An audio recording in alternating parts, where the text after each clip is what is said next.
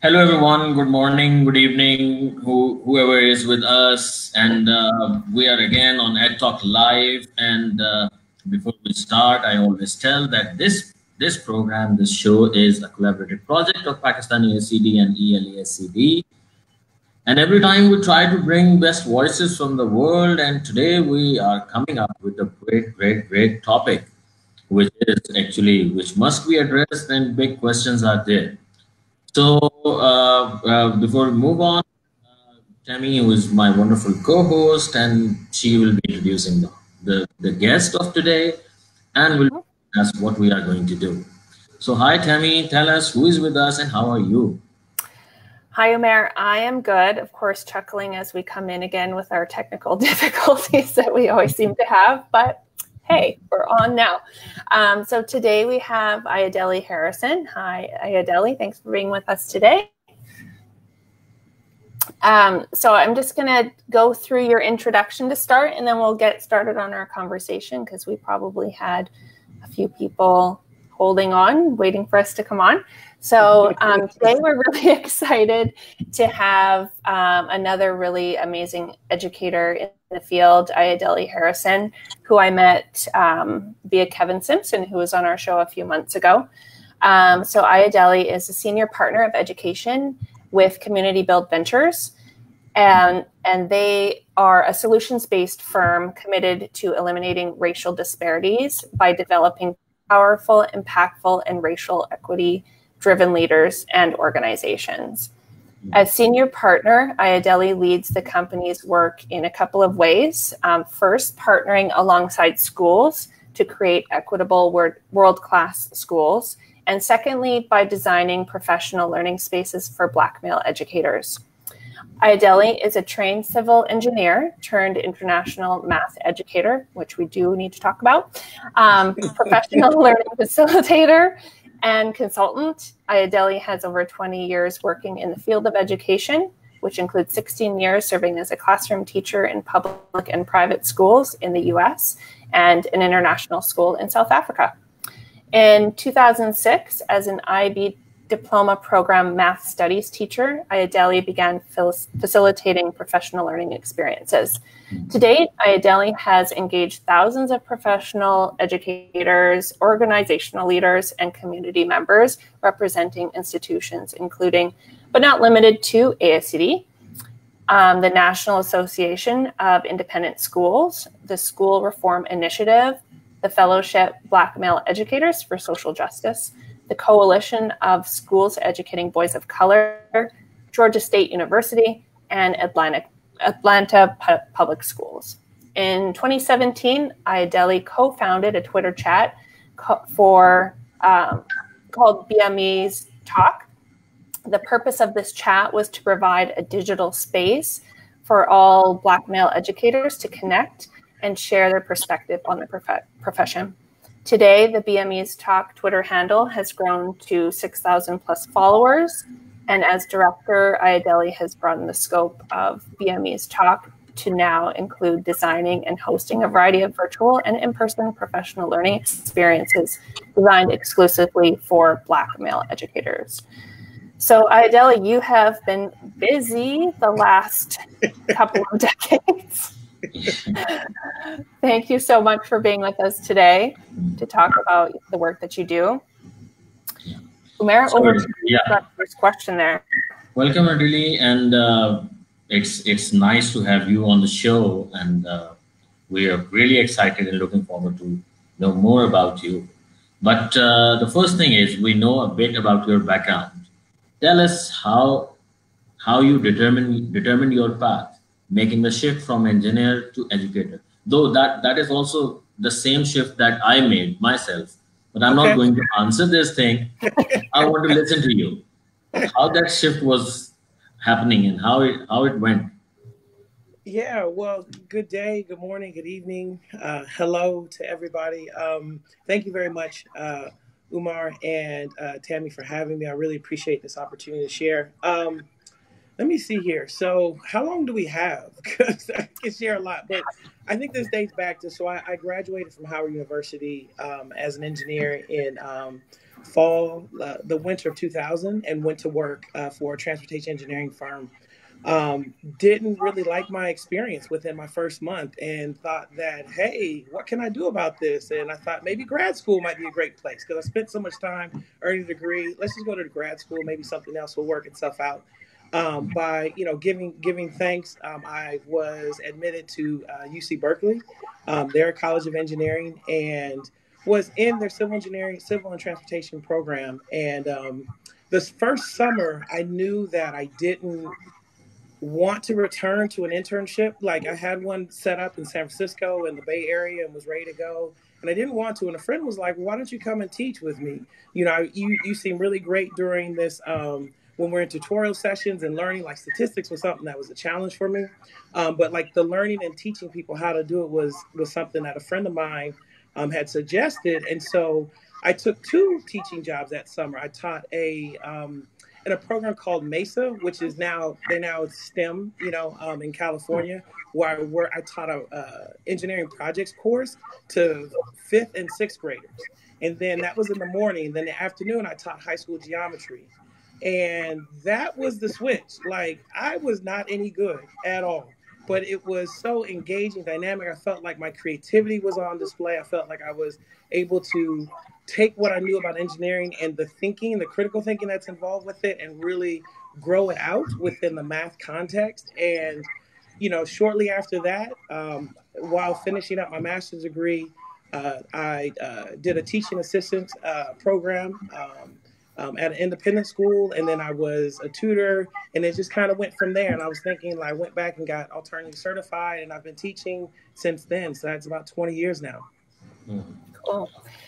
Before you move on, Umair, sorry, I'm going to pop a question in here. So you mentioned starting over in the Bay Area, but you're in Atlanta now, right? So yes. How did you make your way across? Sure. So from Howard University is in Washington, D.C.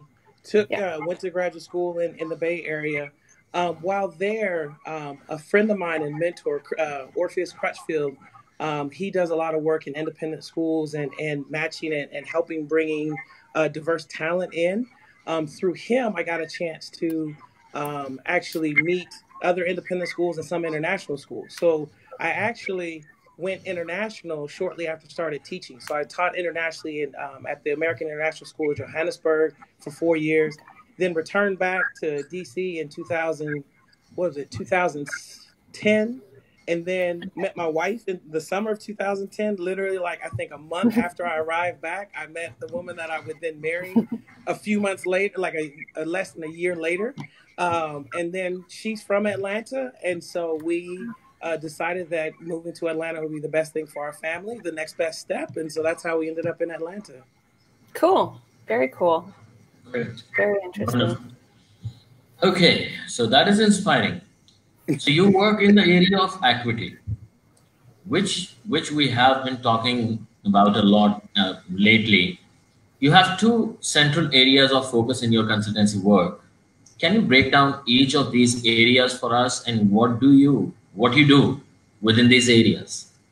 Sure. So the best way to describe, I was actually thinking about this on the walk this morning, and we enjoy our work is in the margins, right? And trying to yield power, build power in the margins. And so what that looks like for us is the two areas are, because I focus on education, is what do we need to know, and how do we partner with schools to be able to build equitable world-class schools? And so we do this through an angle of school improvement. And that school improvement centers equity. So it's essentially how do we collect smart data? That is data that is inclusive of hard academic and measurable data in that way.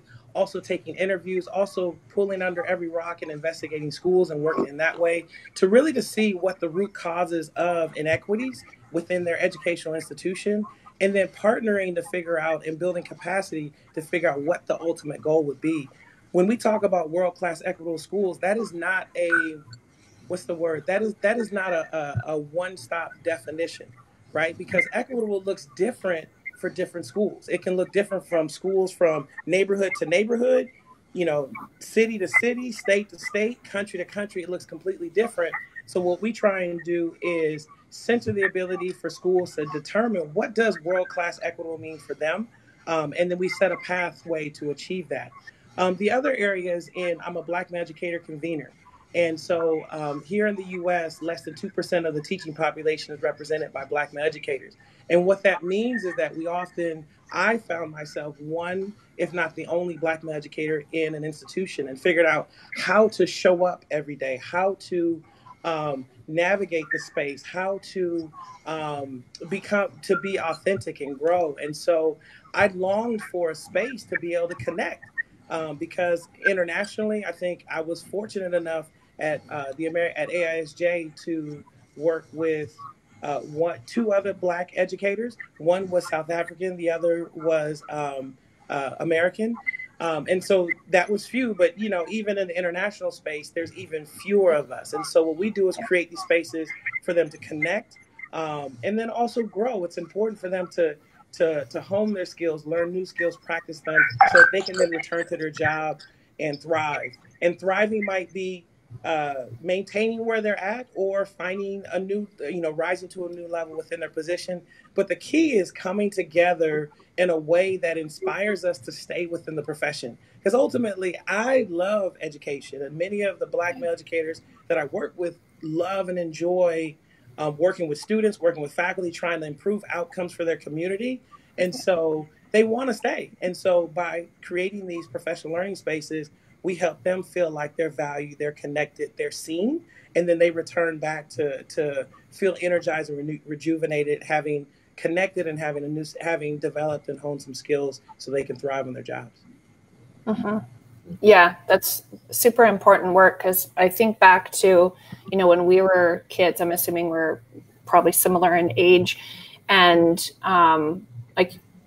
I often wonder about the connections that the teachers that I had would have been able to make with other teachers, because professional learning, I don't imagine in the 80s was like it is now, right? I mean, obviously no social media for people to connect to, but how did, with so few Black male educators, where's the network for people? I don't know where people would go besides, especially if there's, so few in the profession. It makes me wonder. So I think that the work that you and Kevin Simpson and the guys in the field it's so powerful and so meaningful, and I can't even imagine how the benefits that Black male educators are getting from the work that you do with them. So it's really amazing. Yeah, if I can just share one thing. Yeah, so yeah. One of the things is that we are left to navigate independently, and so what we try and do is find and cultivate mentors, right? And connect with folks. And I've had mentors that are Black males. I've had mentors that are white females. I've had a variety of different mentors who I felt had my best interest at heart, and sometimes that best interest pushed me and challenged me. So I think it is sometimes by chance we're able to meet people. And with BME's Talk, we don't want it to be a chance anymore. We want to say, come in this space. We had an event back in June. On June, we had just a virtual happy hour where we got on for about 90 minutes, played a few games. On that call, one of our brothers who's in Philadelphia got the call that he got hired as an assistant principal at his school. And just in a community, it was about 30 of us on the call, like all celebrated in that moment. And to be able to see on camera, this is the kind of cool thing that virtual has brought us, is that we actually get to see into people's homes, right? And see them. And so that was really great to see him react. And he was like, I got it, because he's been working for so long. And he had a community to share that within. And if we didn't exist, we might have missed that moment of when he got that call and that feeling. And what that did was, there's some who've been assistant principals and building leaders and superintendents who are in our group, who are connected to BME's Talk. And then there's others who are aspiring. And they felt motivated and excited to see someone else. So that's what we try and do, is we create a space, shape it a little bit, give it a bit of a frame, but really allow the men to experience it the way they want to. Yeah, That's really awesome. Right. So then just thinking about, sorry, Umar, I'm like stealing the questions again, but I got all day, don't worry, or as long as the battery doesn't run out on my device. But you mentioned when you were teaching in South Africa, how, you know, there was, again, a very small population of Black male educators. Do you have, I mean, of course, your space is open for any of the educators around the world, but do you have connections still there? Or how's your work going in the international space? Because I know that that's a huge struggle for educators of color around the globe. There's just not really a lot of connected spaces. And I think your work and Kevin's work in particular are really together. It's really powerful for educators of color. So do you still have connections there? Or? Yeah, so at AISJ specifically, there are not Black male educators that I know that are there. And we know in the international space, turnover happens. You know, people move and relocate and things like that. And so the school is, wow, completely different, even just from physically, like looking at the grounds and what the administration has done there. But there are one or two people that I stay connected with via Facebook. So social media, atmos like Carla and Johan, just really seeing what their families are doing. But I would say that my deepest connection is with Kevin. And that's why, you know, working with Kevin Simpson and his association and being a part of that leaders of color, educational leaders of color work in international spaces has really helped keep me connected in that particular space. Just on a call, I had a training, virtual training, what was it, this past Thursday, and a brother joined the training from the Middle East. And I was like, hey, you know, it's just like, hey, how you doing? Glad we got an international. And we have a number of people in different places that connect with us, that connect to BME's Talk from around there. And I was like, do you know Kevin? He was like, no, I don't know Kevin.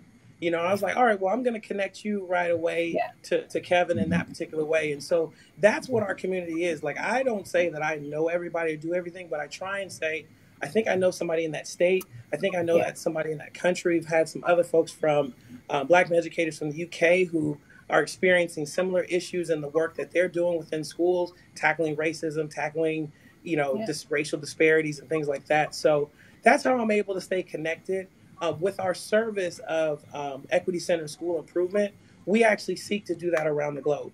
And so we're excited to be able to connect with organizations and lead school improvement all over. That's one thing that we think is really great about our work, is that it's not like it's a framework and a set of tools, and we use our expertise, but it's not only something that just works in urban schools in the U.S., right? It can also be something that is applied in rural schools and in suburban schools, in international, private, you name it, charter, all those other types of spaces. So we look to continue to expand and deepen our work, building communities of Black male educators across the globe, but then also just equitable world-class schools. Cool. That's awesome. I have one question. I'll leave space for you. Okay. You know, in my perspective, I know in United States there are issues for the African American guys. You know, when we talk about the black men and women in Pakistan, we actually don't care about color. We have other things to discriminate. I mean, we have certain other levels for discrimination, right? And that is on lighter note. But anyway, what exactly you are trying to do, how you empower the Black men and women in United States. I mean, what kind of trainings you are providing, what kind of tools you are providing, or is it just exclusively for the colored educators or colored students, the students with color and the educators with color, or it is open for everyone, even the white men and women can join you? Well, let me just push you a little bit on there. Like I would say that while I'm not Pakistani, like I think that colorism affects everybody, right? I know that when my wife and I were on honeymoon in New Delhi and traveled throughout, we realized that there was a level of colorism, like who was of lighter skin color there, and then darker skin, what jobs, like that's kind of that's how we see the world. Like we travel, and we kind of look at like, okay, so what's going on? So I think that it is to not see color or think we're ways is kind of not knowing that there's an experience behind that, right? And so I think it's in so while some might not always experience that, that might be the level of privilege that they experience. There are folks who are challenged with that. I mean, even with it, on my continent, on the continent of Africa, and other places of darker skin, even Asia, lightening skin, right? The skin treatment, Yeah. all those other types of things are a part of it. So there is something there with that, right? That is might slightly vary for each country, but I think underlining all that is could be a more Eurocentric approach to thinking about what humans, what is worth, what is value, and things like that. And so, what we do is like so with BME's talk, what we do is just create a space for us to gather and have a voice, right? And so, in that space, the connect one because we have so few Black men in the profession, it's just hey, I get a chance to just connect and not start from really come in very authentically and openly because there's a shared experience with that. But then in our space, we also provide tools for structured conversation. So we do professional development, but not in a way of here's a new curriculum, here's a new, behavioral. It's more of like, what skills do you need to know, learn, and hone mindsets, knowledge to be more effective on your job, right? And so that's what we really focus on, and we let the group help dictate that. So we had back in February earlier this year, before outside shut down, we had a BME's Talk live event, and that live event where we brought 70 educators from across Georgia, and then some came from Tennessee and Texas and Colorado into Atlanta, Georgia. And so what we did was gather. But then also we worked on, part of my work is with the School Reform Initiative, and we had this success analysis tool. So I introduced the tool that they can use with themselves, with teams that they lead, with their colleagues to really unpack success and really not just chalk it up to it was luck, but really be able to pinpoint what it was successful. And in that, they did that in community. So it's basically how to use community to have discussion about success. And then we can learn tools or learn strategies that we can then reapply to continue our success. So when we come together, we're always trying to introduce some other tool that they're going to learn that they can go back onto their profession, use it within their personal lives or their professional lives in that space. And so I think one thing that makes us special is that we don't tell people what they need to learn. What we do is create a space for learning to happen. Because when men come together, whether virtually or in person, I don't know what they will need at their schools to thrive. So we try and have tools that are people can pick up and use and apply in the way that they need, so they understand how this will work in their community, less so than me dictating what they need to do. So I think that has helped to help people to further wield power within the spaces that they work. These tools are not unavailable. They're available to everybody and anybody. And my work in school improvement, also a senior partner, we work with anybody and everybody. Like I said, Black, brown, whatever ethnicity, race, however you might say, we work in creating these same spaces together. But BME's Talk is about a sacred space for Black male educators. But our work also goes beyond that because we also have a world that we operate in. That's important to know that it's not 100% Black males. Yeah. Great. Yeah, it's funny that was a good question, Umair, and it made me think too as you were talking, Ayodele. Before I knew too much about BME's Talk, it was just after we had met on our first advisory call, and Phil Eccles, right? And I know Phil Eccles. And I remember he commented on, there was like a chat going on, and I was like, didn't know what BME's chat or talk was really yet. And so I responded to something, and then I looked up the chat afterwards. I'm like, oh, I'm not sure if I was supposed to come and join the chat, but I know that that's okay. But it was just one of those funny moments where I was like, oh, shoot, maybe I wasn't supposed to jump in, but all good. I know that. So that I think that's one thing that's that's what I'm excited about. myself and William Stubbs, who is our program strategist. He is a principal leader down in Dallas, in the Dallas Fort Worth area. What we've been able to build is on a very public platform, Twitter, a Yeah. very affinity based conversation. And what we say is we want so if you look at BMES Talk on Twitter, if you look us up, anybody can follow, anybody can retweet, and those types of things. On Tuesday nights, and actually starting this Tuesday, July 28th, we will start season 4. Anybody and everybody can come and watch, right? They can like, they can retweet, they can share, they can do all those other things. What we do is we say between 9 p.m. Eastern time and 10 p.m. Eastern time. What we do is say that if you're going to tweet, like actually participate in the chat, we hold that space for Black educators.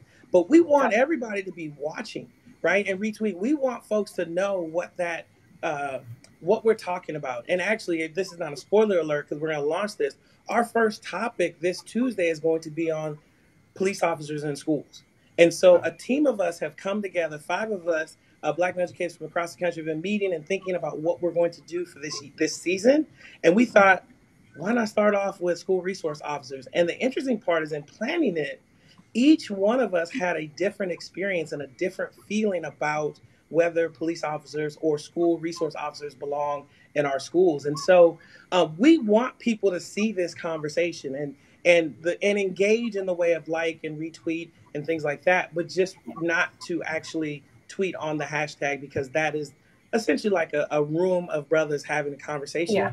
But anybody and everybody can watch and do all that, and then also engage outside of that 9 to 10 p.m. So it's really just 1 hour once a week we hold for that. Everything else, people can use the hashtag, they can use the handle, let us know, and stay communication. That's kind of the interesting part about when you put Black on something, like a race on something. People think, well, no one else is really invited to that. And it's like, well, it's Twitter. Like, come on. It's like, it's purposely public so that people can see these conversations. The thing is that we've grown, as you said in the bio, we've grown to expand from Twitter. And the brothers were like, well, so where's our own space? Right. And so we end up creating virtual happy hours and then the live events that we have, which are exclusively for Black male educators. Yeah, cool. Yeah, no, that's awesome. And thanks for the clarification, because then that's probably a lot of the parameters around other chats I see. So I know the sacred space, but I know that it's still usable. So you had mentioned some of the school improvement tools, and you use protocols as a way to focus on solution based. Sorry, my mind is like tangled up now. You use these certain things to help improve schools, which are solution based. And so the thing right now that's hard is that we are facing huge problems. So how do you then stay focused on the solutions? Because we're facing still pandemic, homeschool, online, racism, all sorts of things. So how is it that you guys are able to just like maintain that focus? Because, there's huge problems right now. Sure. So, in order to get to solutions, it's important to understand that we have to be able to collect. And that is my daughter, who just walked behind me. Hi, baby. Come on here, just for a moment. She's up this morning. Say hello. Hi. Introduce yourself. My name is Ife Tayo. Oh, it's nice to meet you. All right, thank you. Can I have a hug? Give me a moment. All right, that's my coworker. A friend of mine said a few weeks, when everything kind of started the way it was, it's like we now have more coworkers, right? Which are our family members in our house. But so I think I was at where solutions. We understand that solutions are very, very important, and we have to be making progress. The key to our work within school improvement is collecting smart data and smart evidence to power what the solution will actually be. So we spend a significant amount of time actually partnering with schools to really look at and unpack and investigate and actually collect data on the entire school environment, total school learning environment. So we have 5 different dimensions that we look at, right? And then what we try and do is figure out, how do we center or hear the voices and the experiences of all community members, teachers, staff, students, parents, community, building leaders, district leaders. How do we center their information in the data that we're actually collecting so that we know that the solutions we design are actually inclusive and are actually appropriate for all that are there? One of the things I was thinking about this morning on the walk was this idea of, it is hard to center those who are out at the margin if we don't know that they're on the margin. And so the way that we know is to really look at our environment, seeking to get everybody's voice. So we can give people a seat at the table, but sometimes that might take time, right? And I'm not saying, there are 2 camps: blow up the table, build your own, so on and so forth. But what we like to look at is, okay, how do we help schools or individuals or organizations that are trying to give people a seat at the table? How do we help them collect enough information to understand what that voice and that story is? And that voice and that story and that experience comes through vocal interviews, right? But then it also comes through, we actually, in our work, we go into schools and we do observations. We observe classrooms, we walk the hallways, we look at everything. So it's not just what people are telling us, but it's also what we see. What we see in classroom instruction. How do we see adults interacting with each other in the building? How do we do all those other particular things? And then we take that baseline information, and then we have a collective meeting with community to say, hey, this is what we found across these domains. What do you think are the next best steps? What are you seeing in this particular data that allow us to then chart a path, right? Because part of it, the third phase of school improvement is a strategic plan. Well, that plan it is best. The best solutions come when we have enough evidence from all those particular places to then be able to design and figure out, what does an equitable world-class school look like for us. And so that's how we get to the solution, but we don't come in with a solution. So many times it's like, oh, well, you need behavioral management. Oh, you need more curriculum, or your teachers need to go there, when sometimes student behavior, if we go from students, right? Or we center students a lot. Let's say, well, that's important. Let's say we have to understand that sometimes our students' experience on the bus ride coming into school is what affects them. And so, for those schools that have transportations, how often are you spending time talking with your bus drivers to understand what it's like? Are we actually building culture on the bus? Because that is the first place that kids come in contact, in certain communities, come in contact with the school, is the bus system, right? Yeah. And so it's like, so we don't talk to our bus driver, if we don't collect the information, what's happening on our bus, what behaviors are issuing, do we collect data about what's actually happening on our buses, right? We're missing an opportunity to figure out, like, the child's difficulty paying attention might come from an experience on the bus, not anything else that's happening in the school. So if we keep changing what's happening in the school, we're missing potentially an area. So this is why we look at this 360-degree approach, to really say, like, oh, because there might be some lower hanging fruit and more expensive opportunities to engage folks to improve the way schools meet the learning needs of students within that. So that's our work. And again, we don't prescribe ourselves to know exactly what's happening. We just come with a lot of questions and an openness and an expertise to be able to develop and understand, so we can cultivate solutions. Yeah, no, that's awesome. Really powerful work.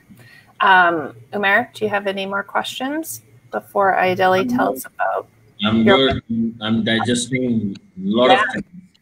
Oof. Yeah, it's heavy work. It's a lot. It is. So Ayodele, we will finish off the show today with you giving us some details about some upcoming events that you have, because I'm sure people are going to want to connect and get in touch. Okay.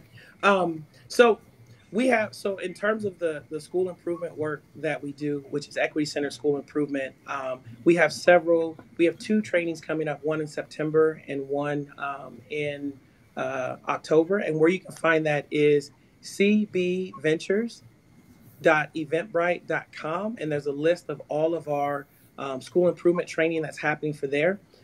For our work with BME's Talk, you can go to bmestalk.com and learn more about our work. And then under the events tabs are all the events that are coming up for Black male educators.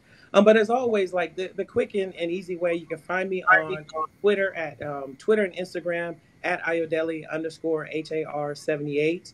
I'm on LinkedIn, Ayodele Harrison Connect. There you can learn, see what I'm thinking about, resources that I'm sharing, things that I'm learning, and I also have a podcast called Ayodele Speaks. You can find that on Spotify, Anchor, and a couple other platforms where I'm just sharing what it means for me, what's coming up for me. Like one of the episodes that I posted a few weeks ago was I'm doing at-home learning for my daughter, right? And so what does that look like? What am I struggling with? And then also I had one where it's like, my daughter's watching more than 5 hours of television a day because of my wife and I have to work and some of the child care that we had set up. Like that is just what happens, Yeah. And it's that's like life right so now. on my podcast, I just share just kind of what happens as a parent, as an educator, so on and so forth. So you can definitely connect with me there, and I look forward to connecting with folks and continue to building relationships with you both as well.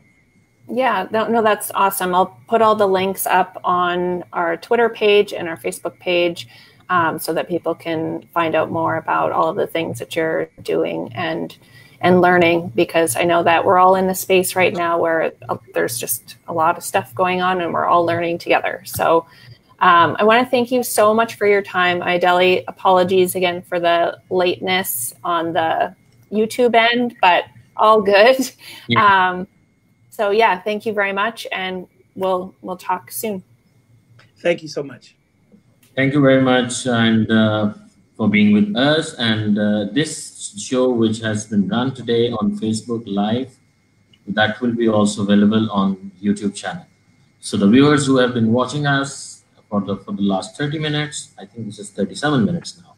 Yeah. So do subscribe to our YouTube channel as well, and do share our episodes with your colleagues, with your friends. We will be coming up with another wonderful educator next time. Next time is next week? No, not next week. Probably the week after. Just getting some people in order. Great. We are actually ordering people. So we're ordering. So, good morning, good evening, good night, everyone. Thank you very much.